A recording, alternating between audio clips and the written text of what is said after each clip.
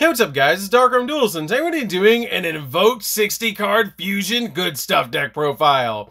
So I'm really excited you guys because this is actually suggested to me by one of my patrons, Izzy, and this deck is a crazy awesome deck. It's actually one of the most wild decks I've built in a long time, and it basically can summon out Red Eyes Dark Dragoon, Destiny Hero Destroyer Phoenix Enforcer, and Rainbow Neos, all while using the Invoked engine to go into all the insane Invoked Fusion monsters as well. So, without further ado guys, don't forget to like, comment, subscribe, hit the bell there so you can become part of the notification squad, and definitely check out the Patreon down in the description below for all those awesome rewards like getting your name skipped in a single video, getting assigned cards in the mail, and even getting to request a deck profile every single month to your Patreon, along with test hands. So, without further ado, let's get straight on into this, and definitely give Izzy some love down in the comments down below for suggesting such a crazy awesome deck.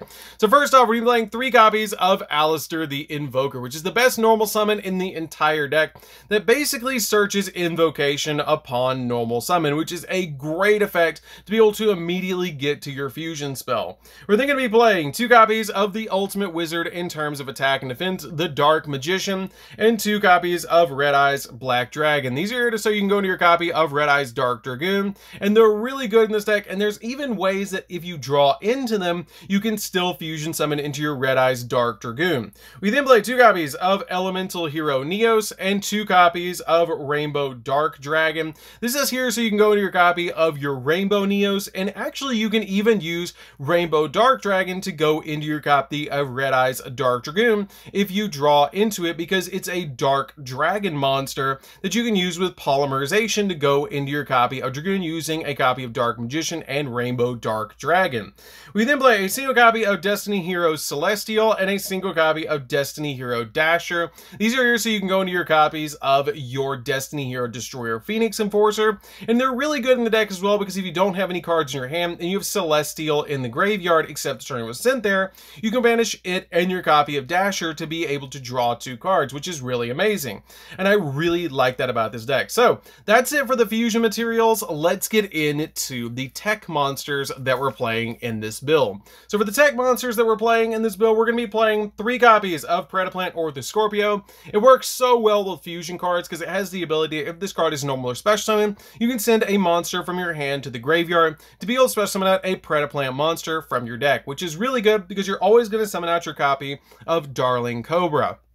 Darling Cobra has the ability that if this card is special summoned by the effect of a Predaplant monster, you can add a polymerization spell or a fusion spell from your deck to your hand, which is a great effect to be able to just search any of the cards you need, while also giving you 2 monsters on your side of the field to summon out your Anaconda. That is something very important about this deck that you're trying to do, is you're trying to get a normal summon and a special summon so you can link summon into an Anaconda to then send from the deck to the graveyard a fusion spell so you can summon out one of your boss monsters. So keep that in mind as you see the tech monsters. We're then going to be playing 3 copies of Neospatian Connector. Neospatian Connector is absolutely insane in this deck because when it's normal summon, you can special summon out a Neospatian or an Elemental Hero Neos to your side of the field, which is a great effect to be able to use because getting Neos out of the deck onto your side of the field can help out a lot, because if you have polymerization in your hand and a Rainbow Dark Dragon, you can immediately go into Rainbow Neos and then tribute this card to be able to bounce all the cards on your opponent's side of the field that are monsters back into the deck, which is really good, while also keeping a 4,500 attack point monster. We then play a single copy of Aqua Dolphin. Aqua Dolphin is here because you're going to special summon it off the copy of Neospatian Connector, so it's a really good one of in here if you don't want to summon out the copy of Neos, because Neos is a normal monster, so it's a little bit more difficult to go into your copy of Anaconda with just Neos.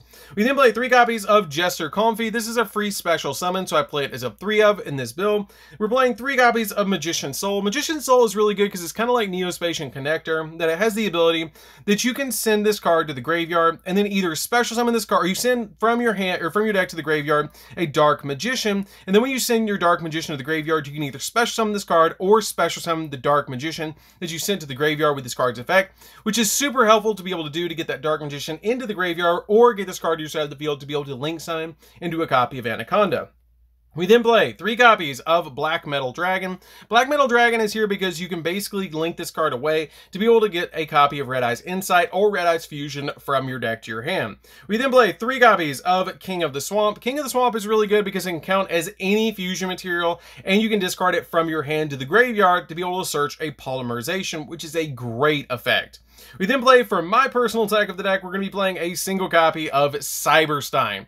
I love this card in the deck because you can normal summon it out to your side of the field, pay 5,000, and special summon out any fusion monster from your extra deck. You can summon Dragoons, Destiny or Destroy Phoenix Enforcer, you can summon out Rainbow Neos, you can summon out any of the other tech monsters we're playing in the deck, or if there's a tech fusion that you want to include in this deck, you can take out any of the cards in your extra deck and put it in, like a copy of the alternative Blue Eyes Ultimate, so you can play that card as well in this deck. That's absolutely insane, and super cool that you'd actually play Cyberstein in this build. So, that's it for the monsters, guys. Let's get into the spells.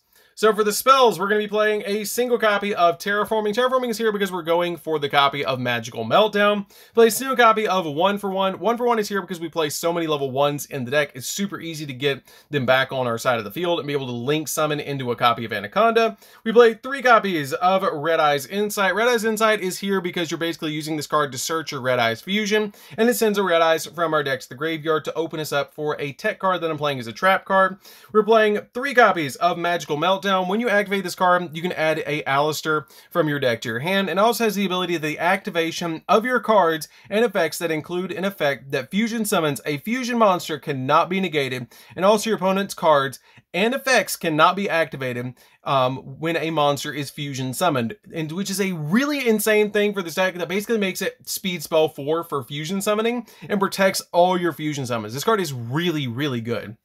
We then play 2 copies of Invocation. Invocation is here because basically you can search it off your copy of Alistair. You don't really need 3 in this deck because you basically play 7 copies of Alistair because you have the Terraforming, you have the 3 copies of Meltdown, and then you also have the 3 copies of Alistair as well. So this card is really good because it lets you fusion summon into any fusion monster. You can use this card as a regular polymerization if you want to, but it also has the ability that if you're going to summon an invoked fusion monster, you can banish cards from either player's graveyard to be able to summon out that invoked monster from the extra deck.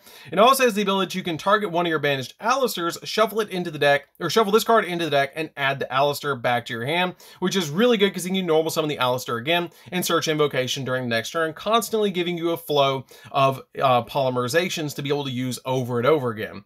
We then play 2 copies of Fusion Destiny so we can go into Destroyer Phoenix Enforcer, 3 copies of Neos Fusion. Neos Fusion is here because you go into your copy of Rainbow Neos, and 3 copies of Red Eyes Fusion to go into your copy of Red Eyes Dark Dragoon.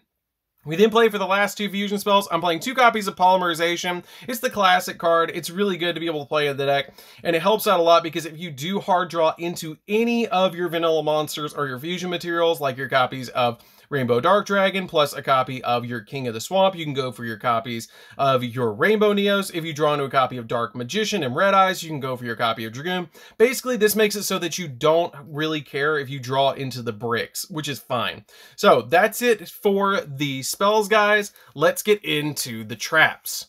So for the traps, we're going to be playing 6 traps in the deck, and we're going to be playing 3 copies of Necrofusion. Necrofusion is crazy good in this deck because it helps us go into additional boss monsters, and a second copy of any of the boss monsters that we're playing, and then 3 copies of Trap Trick. This is really good in the deck because basically the copies of Necrofusion have the ability that they're basically miracle fusions.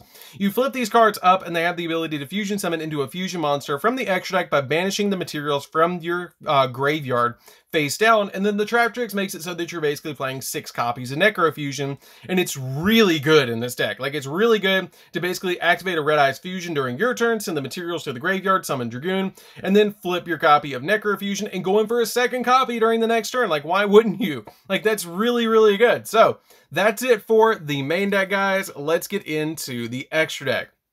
So for the extra deck, we're playing 2 copies of Red Eyes Dark Dragoon. Red Eyes Dark Dragoon is an insanely powerful boss monster that's a walking negate. It can't be destroyed by card effects. It can't be targeted with card effects. And it also has the ability that for every vanilla monster you put into it, it can pop a monster on the field and then inflict damage to your opponent equal to that monster's attack, which is really good. And if it does negate something by discarding a card from your hand, it goes up by 1,000 attack points. This card is an absolutely crazy powerful boss monster and super easy to summon in this deck.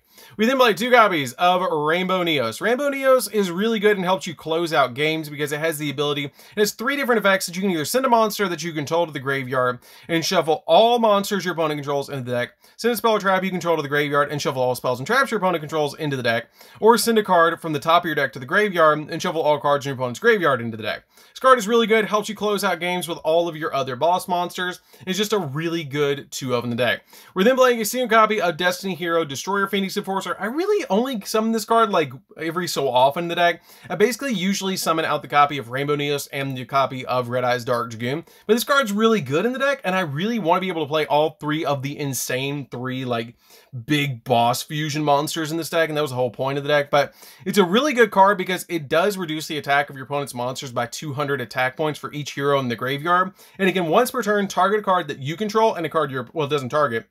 And targets a card, or it just pops a card on your side of the field and a card on your opponent's side of the field, which is really, really good. And if this card is destroyed by card effects, it just special summons itself back during the next standby phase, which is really good. We then play a single copy of Makaba, which is a walking negate, but you have to discard the same type of card that you're trying to negate with this card's effect. One copy of Caliga, which slows the game down a little bit, which is really, really nice. One copy of the Invoked Tower. This card is really good because basically it just requires a fusion monster plus an Alistair to go into it. I usually go into this late game, which is really nice if you go into late game with all these boss monsters, but it's a really good card to play because basically it's just super easy to summon in the deck. We then play a single copy of Elemental Hero Neos Knight. This is here because I kept drawing into the copy of Neos and Polymerization plus any warrior, and it's super easy to summon, and it must be fusion summoned, and it gains attack equal to half the original attack of the warrior fusion material used to summon this card. And it also has the ability to make a second attack during each battle phase, but your opponent doesn't take any damage from battles involving this card. You can change this out for Dark Paladin because you can make Dark Paladin in this deck with your copy of King of the Swamp and Necrofusion and Dark Magician, so you can change this out for Dark Paladin if you want to. We then play a single copy of Dark Cavalry. Dark Cavalry is a Dark Magician plus a warrior monster, so it's easy to summon in the deck. Play a single copy of First of the Dragon. If I draw into a double normal monster, I can make this card really easily, and a lot of decks don't have an out to it, so it's really, really good to summon this card to your side of the field. Two copies of Anaconda. Anaconda is really good because basically this is the entire deck that you're trying to summon to your side of the field. As the last card out after you activate like any of your polymerizations or any of your copies of your invocations, you're going to want to make this card to be able to go into that additional monster of any of the Destroyer Phoenix Enforcer, Rainbow Neos, or your copy of Red Eyes Dark Dragoon. We'll play a single copy of Artemis. Artemis is here because you can link away the Alistair to summon this, and then once you link away the Alistair to summon this, you can then activate Invocation, get rid of this off your side of the field and the Alistair that's in the graveyard, and summon out the copy of Makaba, and then a single copy of Linkuriboh for the black metal dragon tokens to be able to search out your copy of Red Eyes Insight and Red Eyes Fusion. So that's it for the deck, guys. It is a crazy deck. I love it. It's amazing. It was one of those 3:30 in the morning builds, and it was really insane. Like, it's super fun. It works so well, and I'm so proud of this deck. It's super crazy how it's so easy to just basically just make all sorts of really, really fun boss monsters with it. And you can summon multiple of them in the turn. You can summon out like a Dragoon and a Destiny or Destroyer Phoenix Enforcer. You can summon out a copy of like Makaba and a copy of Rainbow Neos. You can summon out any combination of two of them every single turn. Set a copy of Necrofusion and summon out a third one during the next turn, which is just really insane. This deck is super fun to play, and I definitely recommend that you guys give this a try. So anyways, guys, this is DarkArmedDuelist. Don't forget to like, comment, subscribe. Hit the bell on there so you can become part of the notification squad, and we'll see you guys in the next video. See you later, guys.